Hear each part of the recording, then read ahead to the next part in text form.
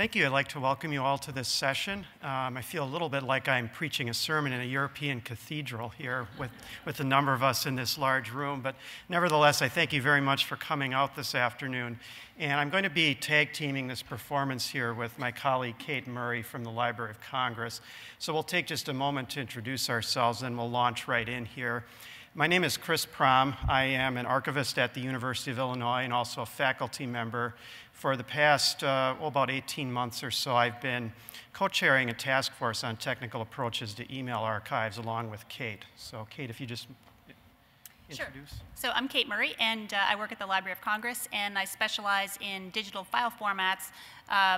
And I've been working with email and related personal information management formats for a number of years. And yeah, I'm happy to be co-chairing this with Chris. So why don't we just start our presentation? Sure. So this is a topic of deep interest to me as an archivist. We have email collections at the University of Illinois that we manage, and in addition to that, I wrote a technical report about email archives several years ago. So the purpose of this task force, which is sponsored by the Andrew W. Mellon Foundation and our partners, the Digital Preservation Coalition in the UK, is to assess current tools, methodologies, approaches, and conceptual models that can be used to acquire born digital correspondence and to manage it as an archival resource or as a curatorial resource in repositories. We would, of course, like to thank both the Mellon Foundation and DPC for supporting the work. The charge of the group, as you can see from this slide here, essentially is a technical charge.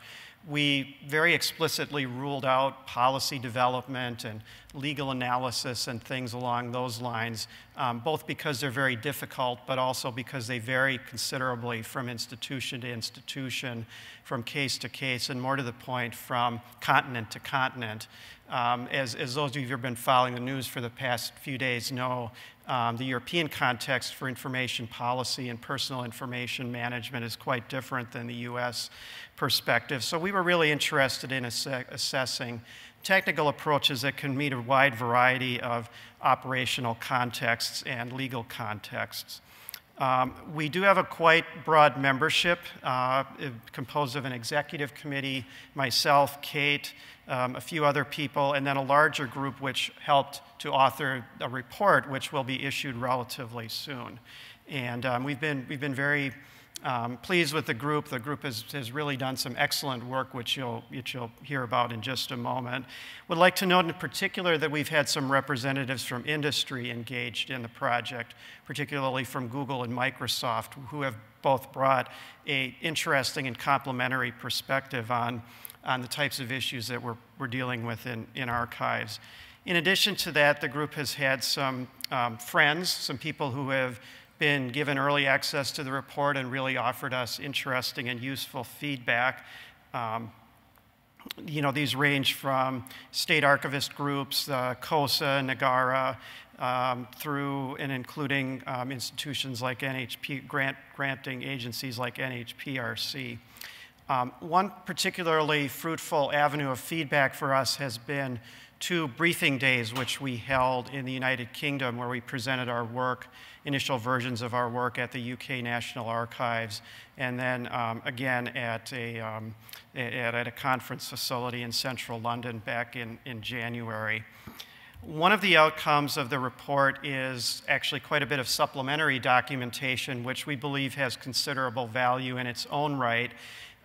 In authoring a report of this nature, obviously there are many resources that are developed and are useful, but just can't fit into the report itself. So we've gone ahead and made those available on our project website. These talk about things like email user features, privacy issues, guides to email standards, things that are really, really hard to track down, that you can track down if you want to by reading IETF standards documents or things along those lines, but just are hard to find in one place. So those are a useful output from the report, and we'll continue to support them. Just to give a quick update, current status, we did submit a manuscript of the report to CLEAR, who will be acting as publisher in late March. And that's currently going through editing, and we expect it to be published in early June, probably by the time everything's said and done. Meanwhile, we are continuing to discuss potential follow-on work from the report, which is really the purpose of our presenting here, to give a summary of the report and more particularly to focus on the recommendations from the report, leaving considerable amount of time for discussion, questions, and commentary so that whatever work is brought forward from the task force report can meet the needs of the community as optimally as necessary. So with that brief introduction, I'll turn things over to Kate, who will describe some of the main body parts of the report before we turn to the recommendations. As Chris just mentioned, we're just going to do a high-level overview of the sections of the report. The first section of the report addresses recognizing the value of email, and both Chris and I sat in the executive roundtables around researcher use of email yesterday and today, and these topics came up, and certainly in mine and perhaps in Chris's as well, but what data lies within an email collection, who might find it useful, and why is accessioning problematic? So we discussed those in the first section. So just a little bit on this image. It's Rodin call to arms. And what we really wanted to get across in the report is that email is really technology bound, right? And the technology needs to be active and focused with care and feeding. If it doesn't, the data within will remain inaccessible and unaccessed until these bonds are broken. So the call to arms is now, the time to act is now, and the people to do it are in this room, and lots of others that are not in this room. So some of the things that need to change, we need to embrace email as a complex research data object. We need to harness new technologies like NLP, natural language processing, and machine learning. We need to encourage content creators to take active role in its preservation, even for personal papers. And we need to build towards greater tool interoperability and towards deeper community integration and engagement. So in the second section of the report, we talk about the email lifecycle. And email really comes from two perspectives. One is a records management perspective, which is typically well integrated if you're in a large institution. The other one is when email comes in through gifts and personal papers. And those are really two completely separate things. If it's in a records management, it's part of typically a formalized record management program, but if it's coming in through a donated materials context, the email is usually outside of records management record-keeping structure, typically without organization or conscious attention about what has been retained or deleted. This is a representation model that we're using to demonstrate how that a life cycle applies to email in general. Email moves through the life cycle from creation and appraisal to acquisition and processing to preservation, discovery, and finally access. We encounter lots of different players with different needs and many technological challenges. Decisions have been made that have strong implications at every stage further down the chain. And along this life cycle, various players from the correspondents to the collectors may decide to keep or weed any of the messages or attachments or any of the associated data that travels with them. So the third section of the report, we dive deep into really what is email from a technical perspective and how it works. And given its ubiquity, you would think that it's well understood or documented, but in fact it's really not as well documented as one might hope.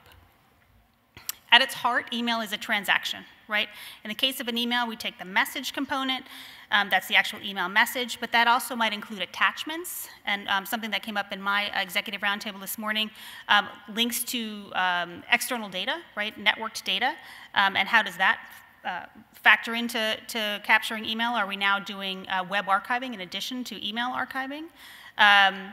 And as well as other features beyond text.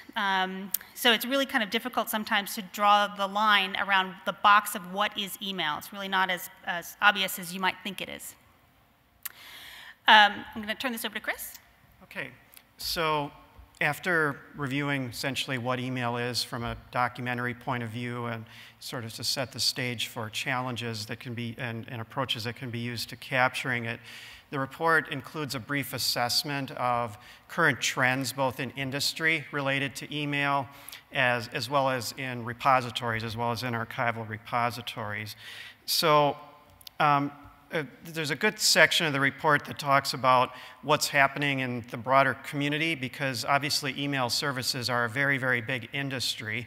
There are, lots of things that go around that are lots of services sold around authenticating email, trying to prevent spam and phishing attacks and all of those kinds of things. And these abuse prevention technologies can both assist and complicate the fact of, or the attempt to preserve email or make it accessible over the long run.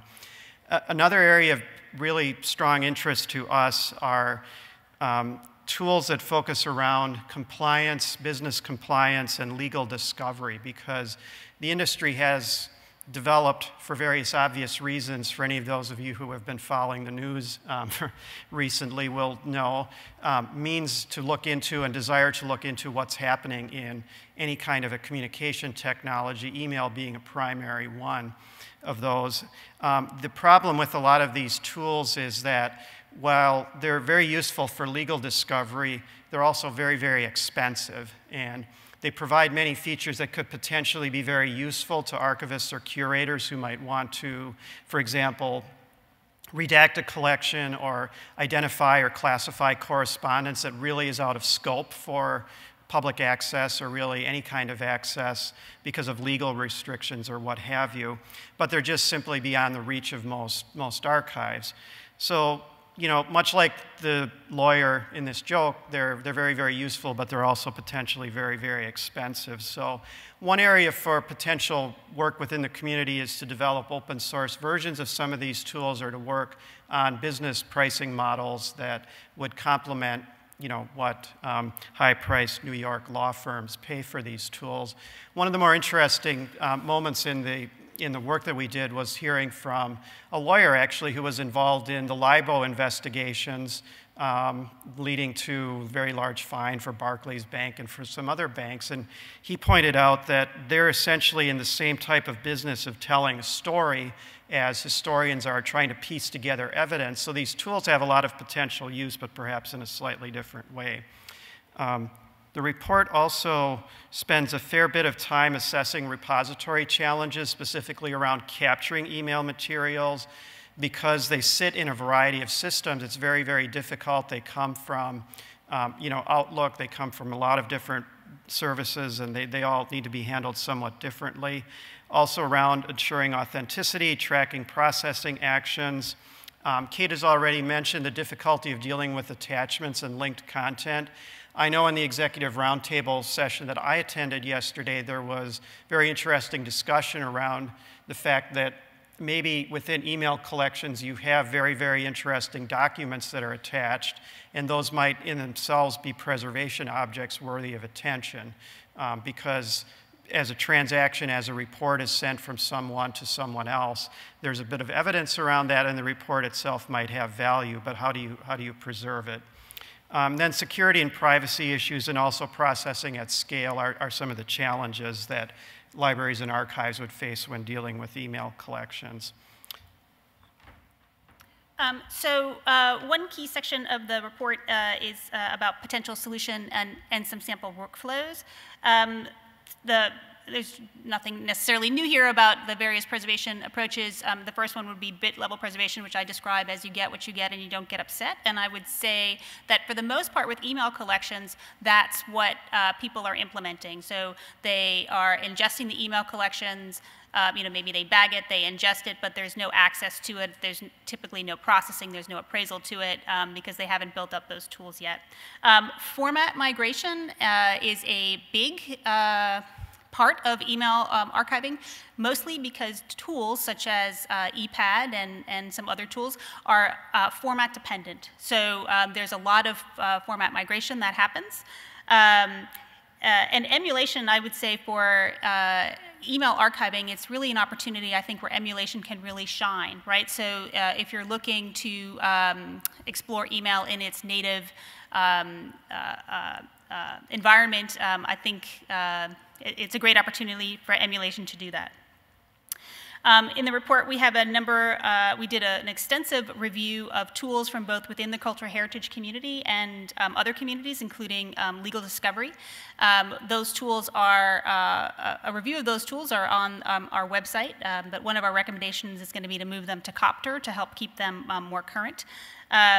and we also have sample workflows from each of the different preservation options that you can adopt from organizations such as Stanford and Harvard, the Smithsonian, and others. So really the meat of this report, or the meat of our talk today, is really about the recommendations and the next steps. So we have organized our recommendations into sort of two categories: community engagement and advocacy, and another one around tools and tooling.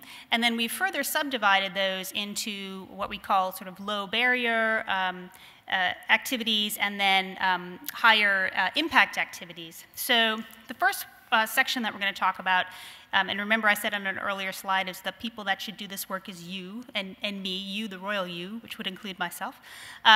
So we have a number of what we call low barrier activities that can sort of self-organize, and members, we should say members of the task force, are hopeful that we'll be able to participate in this work as well. So the first one is about assessing institutional readiness. And what we would like to do there is to make a version of the NDSA levels of digital preservation specific around email. So it would help individual institutions understand where they fall on the spectrum. Are they ready to ingest email at all? Are they bit level preservation ready? Or are they further along on the spectrum?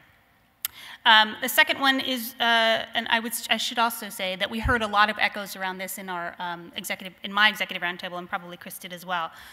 The need for skilling up of existing staff and new staff to deal with email collection. So what are the issues around what makes email challenging, what makes email special, and what tools are available, and what do folks need to know in order to be email archiving ready.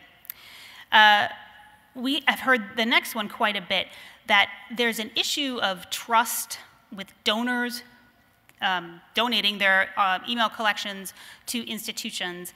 And one of the recommendations from the task force is to develop sort of a template to have staff be able to talk with donors about what those issues are, to sort of take that fear away, to understand what is possible to redact and what is possible to, what tools can do around sensitivity review, to help demystify the email process for donors. There's, we didn't mention this earlier, but email is really a domain in which the personal and the private and the professional intermingle, right? You typically, my boss is in the audience, so of course I never use my work email for anything personal, but people often use email for multiple purposes, right? You might be talking about making a lunch plan, or you know, and your next email is about you know, some major event at work. So there's really an intermingling of those, and I think that's partially the fear that donors have in sending their email along. I mentioned earlier the idea to move our assessment of email tools into Copter. And finally, another one is to develop a format comparison matrix for email formats. There are certainly models for this. In my day job, I run the FAGI, the Federal Agency's Digital Guidelines Initiative Group, and we've done a lot of work on the audiovisual working group of that. And we've done a lot of work around format comparisons.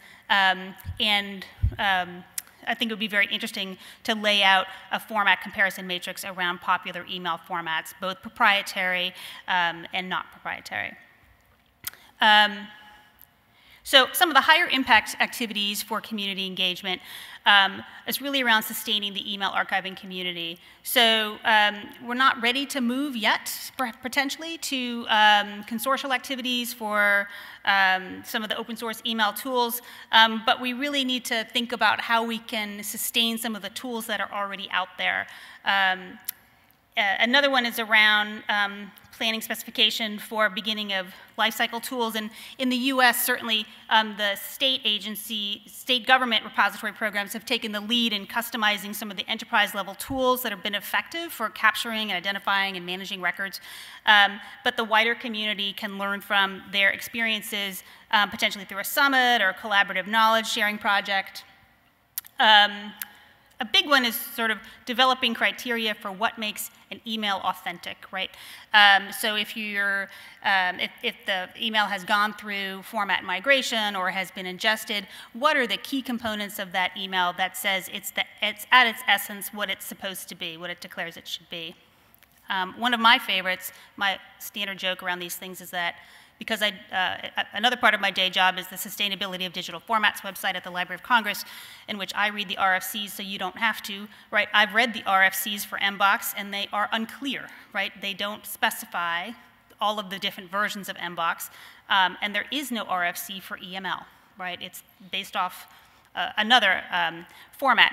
So it would be great to notch up the standards documentation for these email formats. Yet another one is, and I'll talk quickly, is to improve PDF as a viable function for email. We all have in our email systems export to PDF. But if you export to PDF, you typically lose a lot of your header metadata. You potentially lose some threading. You might not have your attachments, et cetera, et cetera. The PDF community, especially the PDF Association, is super keen to help us with this problem if we can define requirements for what makes what is authentic about an email that could be translated into the PDF format. Gosh, they're all over that because that's a huge new market share for them. And some of the members of the task force, including the Library of Congress and the National Archives, are a member of the PDF Association, and they're very keen to work with that. And finally, to demonstrate email as a research a source of research data. We call this sort of our data challenge, in which we would potentially work with some organizations who could provide open, full access to email collections, invite some scholars and some digital humanity people in to do research, and then have them write about what their research experience was, and the research that could not have been possible if they did not have access to an email collection. And Chris is going to wrap us up. Right. And then as Kate indicated, the second set of recommendations is really based around tooling and tool support.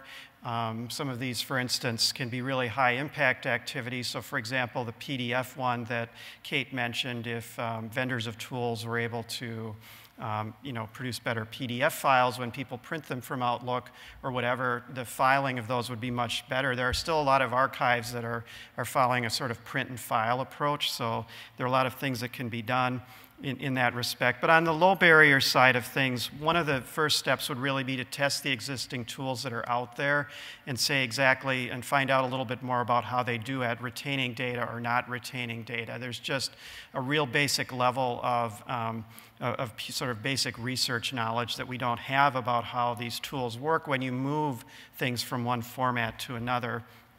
Which leads into the second point about improving tool format identification, characterization, and validation tools. So if you take a message, export it from Outlook as a PST file, run it through some of the tools that exist, such as ePad or Tomes or some of the industry tools, do you really know what you got out on the other side is the same thing as what you put in? So that's, again, a real basic research question around which we'd like to do some additional testing.